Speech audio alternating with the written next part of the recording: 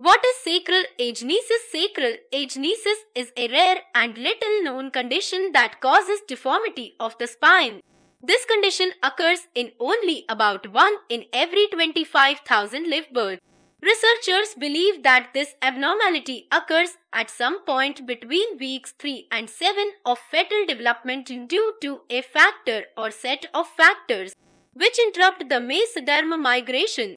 Those who are born with sacral agenesis may suffer from small lesions on the lower spine or more serious effects, including fusion of the lower limbs. Although it is unknown why exactly this occurs, it is speculated that a lack of certain vital nutrients during pregnancy may be a factor.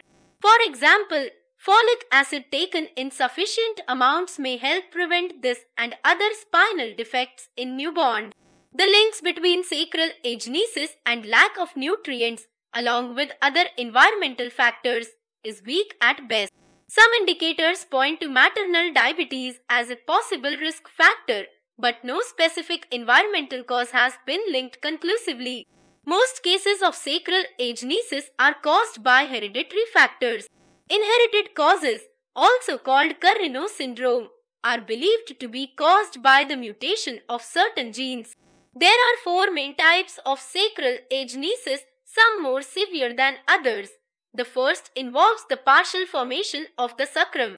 This means that some of the lower back is developed, but certain components are missing. Another type is the deformation of the sacrum, and the 2 additional types involve the total failure of sacrum formation. Because there are varying degrees of severity in sacral agenesis, the prognosis is equally varied.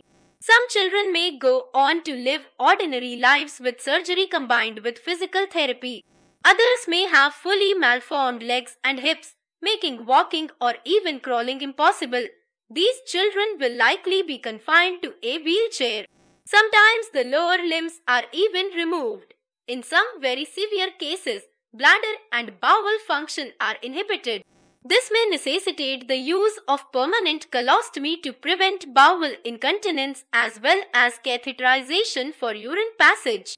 Despite these limitations, the prognosis is improving for these patients as more efficient surgeries and physical therapies are developed, along with more technologically advanced wheelchairs and mobility aids to prevent sacral agenesis from occurring. All women in their childbearing years are encouraged to take a daily multivitamin that contains folic acid. Maintaining a healthy diet and lifestyle is also beneficial by preventing the onset of type 2 diabetes.